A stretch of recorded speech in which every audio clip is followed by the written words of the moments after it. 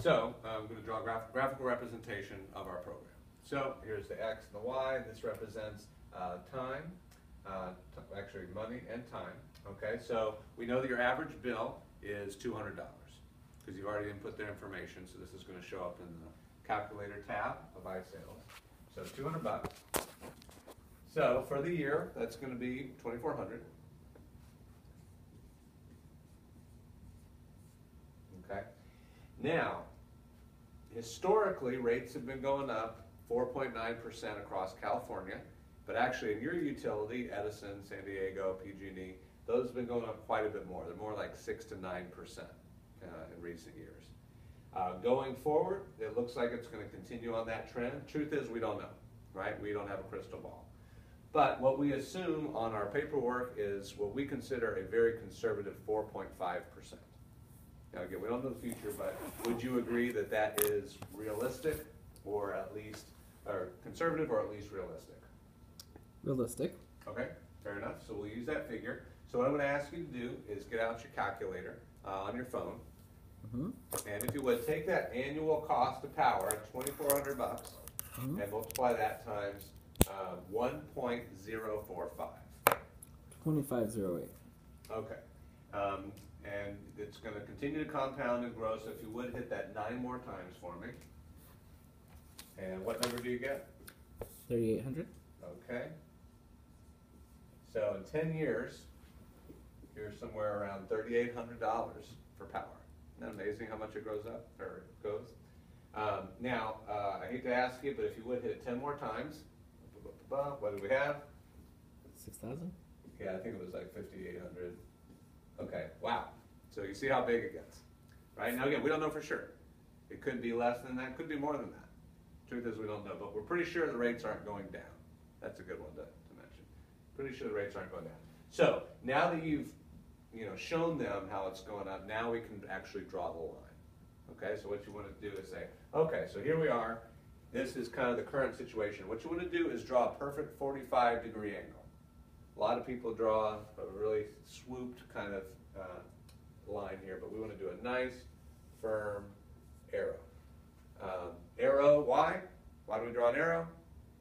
Because it's never ending, right? And you can go ahead and write the utility there, and you can say, cost without solar or before solar, whatever you prefer.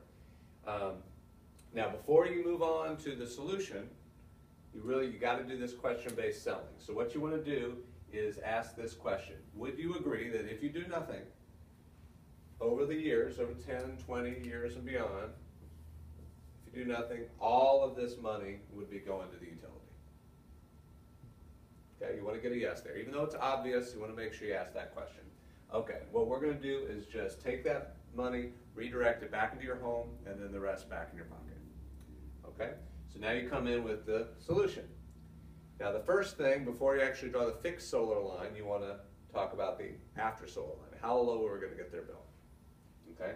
So here you are now. What we're going to do, we're going to come in, install the system, take care of all the upfront costs, and we're going to lower that bill as low as we can. Okay? Hopefully down here. And that will continue to go up a little bit. Okay?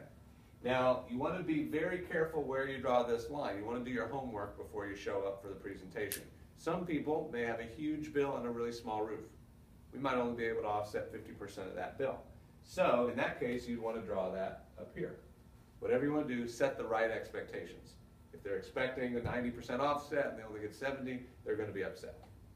Okay, so make sure you do your homework there. So, that's what happens here. You're still connected to the grid, which is good. We use them like a battery. But now we're going to come in with the fixed solar cost, right, like the gas card. Now, where we come in, related to where you are today, depends on 3 key factors. One, your kilowatt usage, which you got for me, thank you so much. Your roof analysis, which we've already done.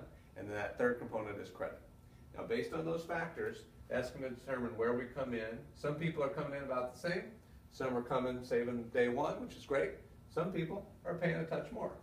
But it's temporary, because instead of this variable rate, we're coming in with a nice fixed rate. Okay? Isn't that great? And during that whole time, we're guaranteeing you the amount of power you get. We actually have a production guarantee. If it underperforms, we'll pay you, as well as make sure it gets up to where it needs to be. So going forward, what do you suppose all this is?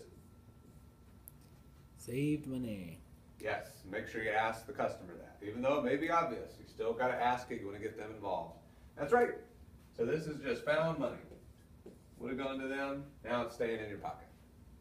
Now at the end of 20 years, what do you think happens at that point, Mr. Customer? I own the system. Yeah, exactly. Not a lease, rental, you don't have to renew anything. You own it. So now the savings get huge because solar, particularly high quality panels like ours, are just getting started. They're going to continue to power your house for years and years to come. Now we, just part of the package, already have the system guaranteed for up to 25 years. So you have ASD's guarantee plus the guarantee of the product warranty itself. But the truth is it's going to last even longer. Okay? So that's just essentially free power at that point. Pretty great. Now, you mentioned how you might move, you're not sure, but maybe you might move after 10 years or so. So let's talk about that. We have a simple move plan. So first of all, you can see that you have already saved a nice bit of money, a considerable amount of money. Now you go to sell your house. Now when you sell your house, you're going to advertise your house as a solar home, right? So all your potential home buyers are going to come here knowing you already have it. There's even check boxes on the MLS listings now. So what you can do, you have two options. One, you can transfer the program right over. So people come look at your house, you say, yep, I locked in my bill 10 years ago, we're still there, instead of, way up here. So they will inherit your fixed rate, all the same guarantees and warranties, and they've got a half paid off system, right? Now option two is actually my favorite.